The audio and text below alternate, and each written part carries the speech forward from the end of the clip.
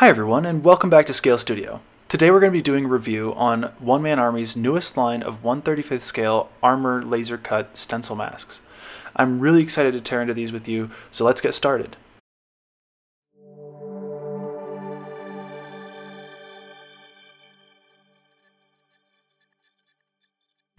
As of now, there are 2 United States sets, 3 German sets, and 1 Russian set, and they look really nice.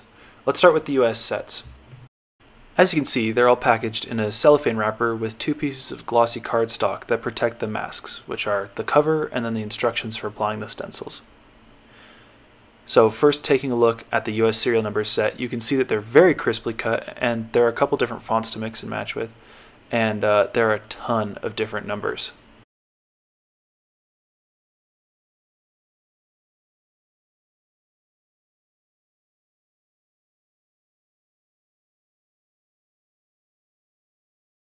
The other US set is a ton of different sizes of stars, all scaled from World War II United States Armor marking regulations.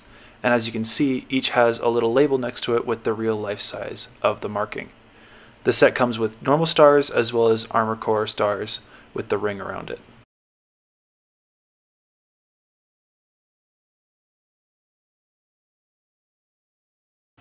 Now for my thoughts on these sets. I think they're overall really fantastic. The fonts look spot on, and there are enough masks to last you forever. And they look really nice when applied. I do think that there are some things that could be changed, however. As you can see here, we have some of the prototype masks that Sven and I were working on when we were developing the set. I think that the main thing that could be changed is that there are no unit numbers or vertical serial numbers in the production serial numbers set. If some of the horizontal serial numbers were removed from the set and replaced with unit numbers, which are the numbers with the triangles you can see here, and some vertical serial numbers, which is just where the USA marking is above the serial number, that would really round out the set and make it very complete. As for the stars set, I really don't think it needs to be changed at all. If anything, the addition of the tank name stencils like Fury, Matador, and others would be a really cool addition, but not necessary by any means. There are also very tiny stencils on the prototype set, which would be a really neat addition and possibly a third set, or just a couple added onto the current sets. Moving on to the German sets, we have a German Balkenkreuz set, a divisional emblem set, and a turret number set. As we saw with the US markings, these are really high quality masks and are really crisply cut.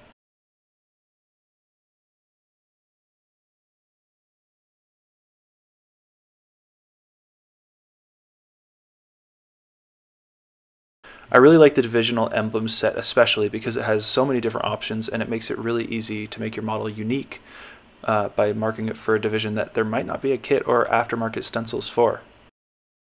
I do have some input for these sets, and I think that some of them may just be simple mistakes with cutting or design. For the German cross set, the only masks provided are for the white outline, and there's no mask for the inner black cross. This should be easy to fix since the inner mask has already been produced. I was able to test it in the last prototype set. Those need to be added so that the consumer can actually paint the full Balkenkreuz. Similarly, with the turret numbers, I think that the design is kind of tough to work with since all the layers are combined in one stencil. On one of the earlier designs that I worked with, it was much easier to work with because the inner color stencil was separate from the outline stencil. Finally, I think that some of the ammo crate stencils and the eagle markings would be really cool additions to all German sets.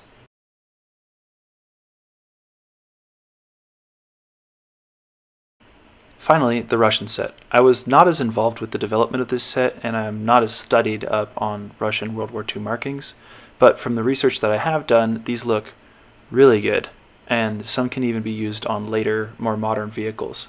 There's also a bunch of different types of numbers, and so they'll last you a while.